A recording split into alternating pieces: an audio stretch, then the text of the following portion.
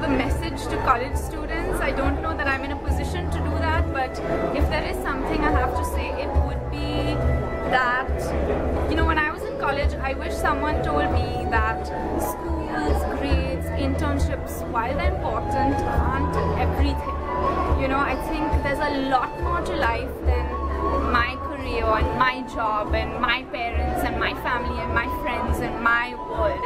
And I really think it's important to just step outside and explore a world beyond our little bubbles. And I don't mean travel to exotic destinations. I think, you know, the areas of self-growth are always right around us. So I think really it would be to not spend one moment of taking for granted the immense opportunities we've been given with the education we've received, the exposure we've been given, and give back in any way we can. You know, it doesn't have to affect your lifestyle, it doesn't have to affect your job, but I don't think we as a generation have the luxury today to just think of ourselves as individuals.